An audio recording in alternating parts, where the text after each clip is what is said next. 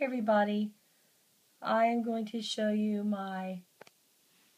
and I'm not sure the brand of this pacifier, but I've gotten it I got one or two of them from my friend Vivian, and then I got some they have them at Babies R Us, and I'm not sure which or which, but I can tell you that I also have one that's modified, I think. And let's see, we're going to start over here. These are kind of like mostly the girls, but they can be for girls or boys, the white ones anyway. So we have this pretty French design, I love that. And then this is probably my favorite one, the white Heaven Sent. And it's neat because it's like white, real pure and cute. I like that color for pacifiers. And then we have Pull to Sound Alarm. They're just real cute novelty pacifiers. This is a mute button.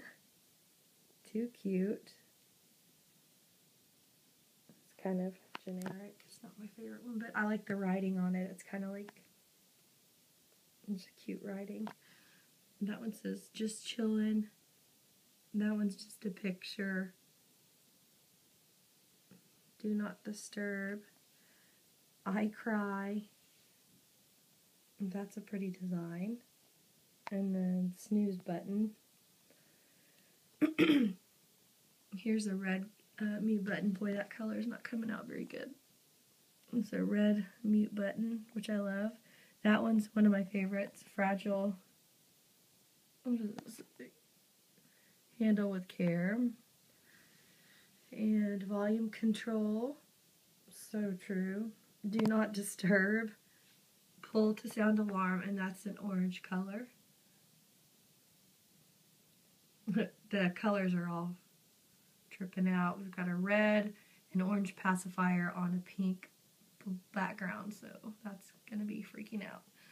Then snooze button in seafoam green, mute button, I cry. Then this is like a light blue. It's really a pretty color with the little bubbles. It kind of matches the pink one for the boy and girl. A darker blue in tax deduction. That's hilarious. And then wine connoisseur. And it's the wine, like W-H-I-N-E. So, pretty cute. But those are my little novelty pacifiers. And I forgot the brand of them. I don't know what it's called, but I do have a few of those that I've collected over the past year or so. So thanks for watching, and I will be working on my Tommy Tippy collection next to share with you. Thank you. Bye-bye.